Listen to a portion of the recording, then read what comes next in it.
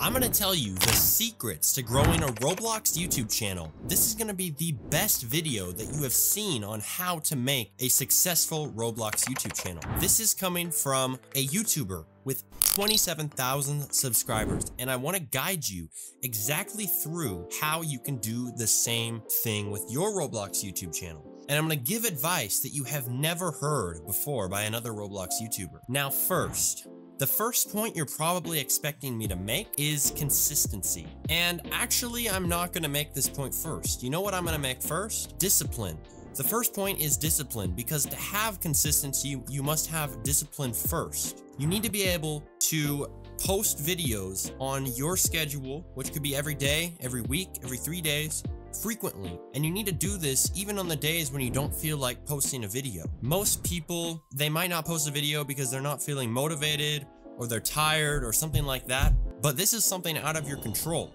You cannot rely on things out of your control to decide if you're going to post a video or not. It's just the truth. You need to rely on discipline, which may mean doing it when you don't necessarily want to. Recording videos, making them, and staying focused is crucial to consistency. And consistency really becomes easy once you have discipline. Discipline is difficult to get and build up, but consistency comes with discipline. Keep that in mind. All right.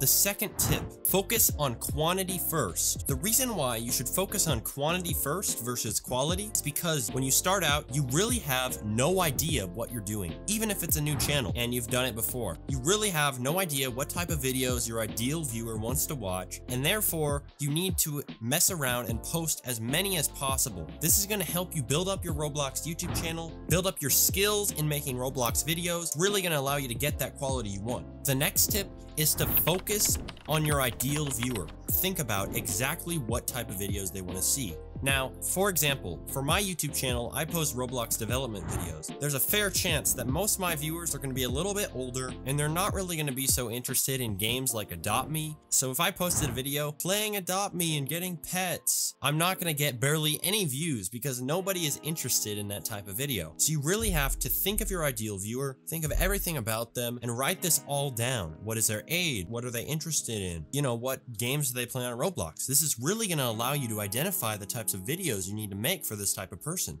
Next tip is to focus on people over algorithms. So the YouTube algorithm, really, it's trying to go and figure out what people want. If you know exactly what people want, then the algorithm is going to go ahead and recommend that to people who want to see it. This is YouTube's job. Really, don't focus too much on the algorithm and analytics. Focus more on your ideal viewer, exactly what they want, building a connection with that viewer by providing them amazing videos that they'll love and very focused content exactly for them. Now, if you're gonna focus on any metrics in your YouTube analytics, you should really try and focus on the click-through rate and the audience retention. So click-through rate is the percentage of people who see your thumbnail and click on it, and the audience retention shows you a graph of when people click off and how you hold viewers' attention during the video. And that leads me on to the next point. Focus heavily on making great thumbnails and titles, as well as making your video well edited and have great storytelling.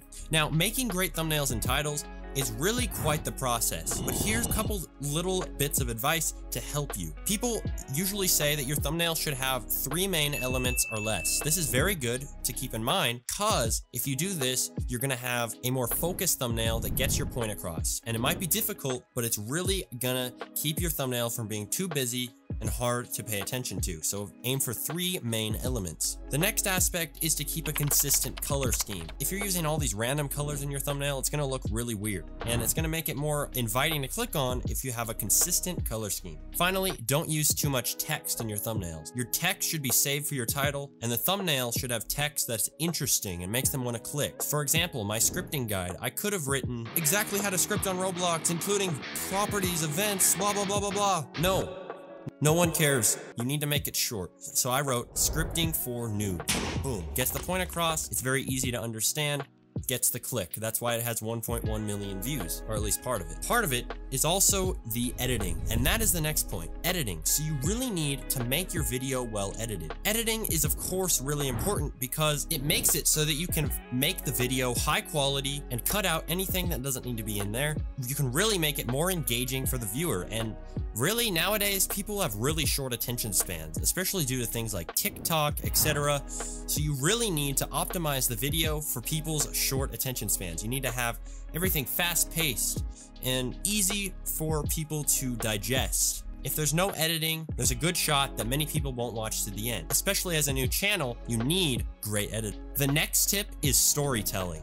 So, when you're making your videos, you need to have storytelling elements in it. So the reason why is because a story is a familiar format that keeps us hooked and interested in what's about to happen next. So storytelling can be simple. You know, you can have a beginning, a middle, or an end. You can cut the video into different segments, like what I'm doing here. It's in different parts and tips. This is all a form of storytelling. By doing this, you know, building up suspense, building up to the next moment in the video, and having a great story and making them always want to know what's going to happen next. This way, we're making it so that they want to follow along. This is really, really important, and it's really quite difficult to master, especially as you get into it. You realize how important this is. Next up, a lot of people ask me, what do I use to edit my videos?